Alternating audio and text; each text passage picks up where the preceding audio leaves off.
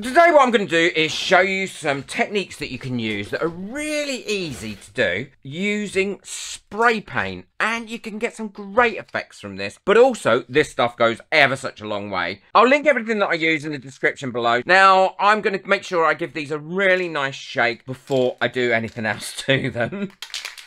And I've got two molds. They're the same design mold. This one's a bit older than that one. That's the only reason it's a little bit duller. Now, whenever you're using spray paints, anything that you don't want to cover in spray paint, then make sure that you cover that piece first. And don't worry, spray paint will come off your mold so easily once it's dry. And I will show you that at the end. So don't think that you're going to be ruining your mold, because you're not. And the other thing you can use is you can use this tacky paper to cover up the mold and only leave exposed the one that you want to actually do. So I'm going to use that for this one. There we go. And for this, what I'm going to do is put this little pattern inside this mold, and all I'm going to do is hold this stencil onto there like that. It would be easier if I could flatten it down, but I don't want to cut this stencil. Well, I messed that up the first time, so I had to clean that off. So what I'm going to do is push this down like that, and then give a quick spray. And that should leave you a nice pattern in there. Now, I don't want to mess that one up at all. So I'm just going to move me bits of paper about. I'm going to put that over there, like that. I'm going to take a small bit of cardboard,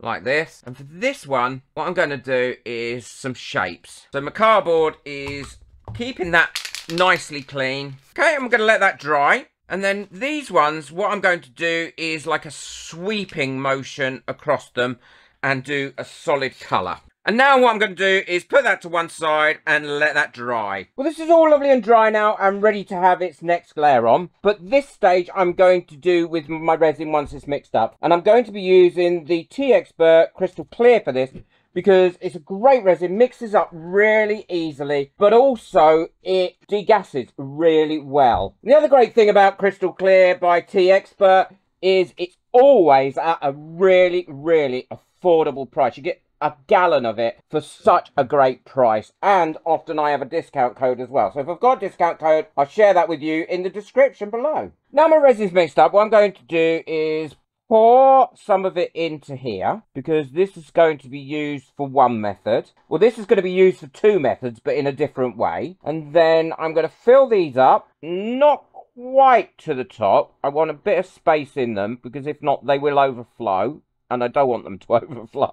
For this, I'm going to add some white mica powder in it, because that's going to be the base for these ones that I've sprayed. And then all I have to do for these ones is fill these up with the white mica powder. I'm going to burst any bubbles that have come up to the top on these. Using a long neck lighter again, never a torch, don't forget. I ought to have that on a t-shirt, didn't I? Long neck lighter, never a torch. And now I can move these ones out the way while I work on these ones. And now I'm ready to mix up my spray paint in my resin.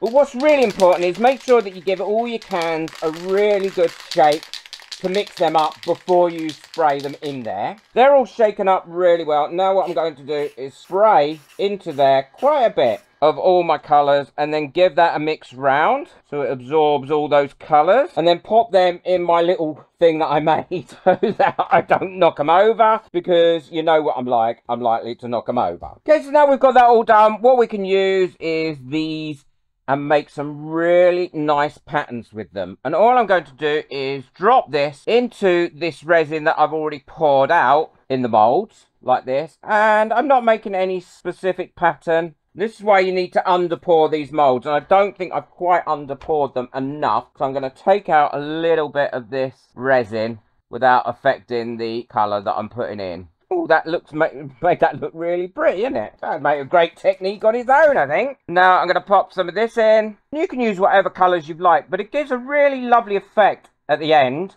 I did something like this about 4 years ago. I was looking through some of my old videos, so I thought I would revamp it for now. I've been using spray paint in resin for a long time, and you can get some great spray paints now. And then we'll just put the final colour in, and I'm going to have a go with the first one with doing that technique here by putting that in here and sucking those colours up just to see what happens to that one. And then I'm not going to do anything else to that one. But with these ones, what I am going to do is just take one of these sticks like this, wipe off the end, and then go around and do some swirly business in there. Okay, and then just leave it like that. And now, the reason I mixed up so much of this is because I want to show you this third technique of using it. So, for instance, here you could do a two-tone heart. You could do any sort of shape like that. You can do a solid gold one, or bronze. This is actually bronze. We can do a mixture here.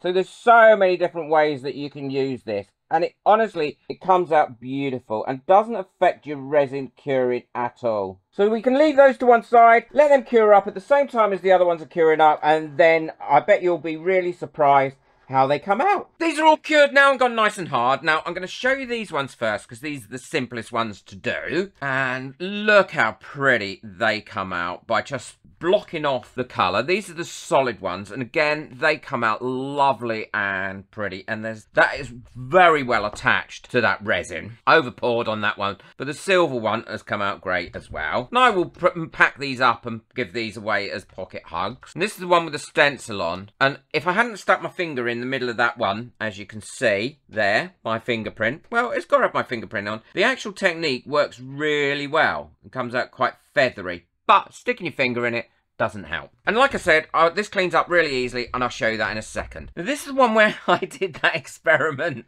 where I sucked it through the little pipette, and that has come out nice. That's come out pretty and layered. But it's these ones where I mix up the resin together that you'll be the most surprised of, I think. And that one's come out pretty. Nice lot of depth in that. And so has that one. Come out really pretty too. Maybe a bit too much white in them, but you can adjust that. So this is what I love about these colours when you're using these paints, and it doesn't always do it with many other things. You get these little veins of colour running through where it merges. Look at that one. Now, there's not many other techniques that you can do that I know of where you can get those veins of colour running through your colours, and that one's come out pretty. So when you use the white and another colour, it will make these veins. Amazing. I think that is so pretty. And again, this cleans up really easily. All I do is give it a quick spray with my Big Wipes spray. Yeah, not sponsored by Big Wipes in any way, shape or form. They don't know I exist. And then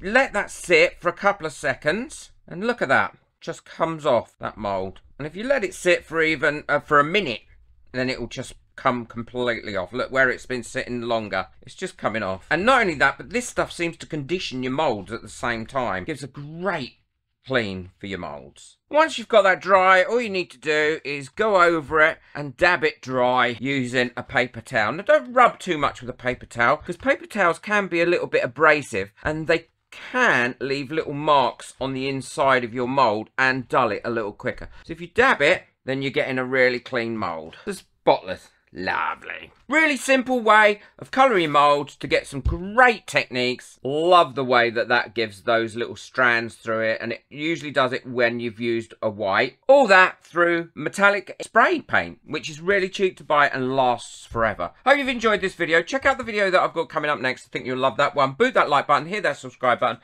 but most of all, enjoy your resin. Take care. Bye.